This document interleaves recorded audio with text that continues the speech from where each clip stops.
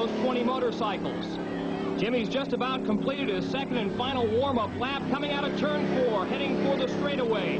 11,360 pounds of bus will be hurtling itself in air off a ramp over 20 motorcycles. Jimmy's going to attain a speed of 75 miles an hour. Here he comes.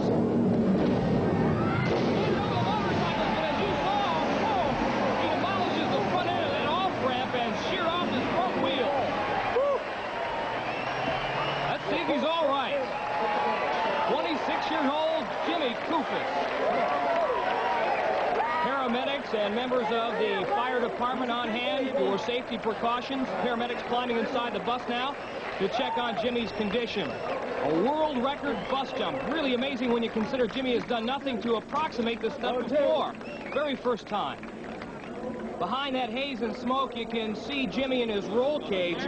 One of his concerns about this jump was weight distribution. That back end of the bus weighs about 1,000 pounds more than the front, and he didn't want to hit rear end first. If you watch this replay, you know that's not a problem, but he is short. Not enough speed in that ramp. Wow, demolished.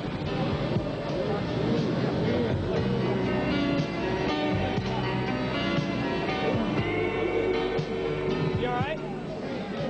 Jimmy making his way out of the rear end of the bus. Apparently he's in good shape. Paramedics giving him a helping hand. Jimmy winded, as well he might be. Not only did he demolish the ramp, but watch it here. He is very, very fortunate. If the bus didn't roll over on its side, had that race course been banked any steeper, could have been real trouble. Congratulations, you all right? Oh, boy, I hope so. Oh, I got the jitters. I feel like I'm going to black out. I don't know. You punched that bus for all it's worth. You just came up a little bit short. Oh, I don't know. I can't say. I just put everything I had into it. Put it to the floor and was hoping for the best. What was going through your mind right when you hit the ramp? Right? Oh, I don't know. Just go over, baby. I was looking at the tack, making sure I'm up to speed, and I said, please, come down.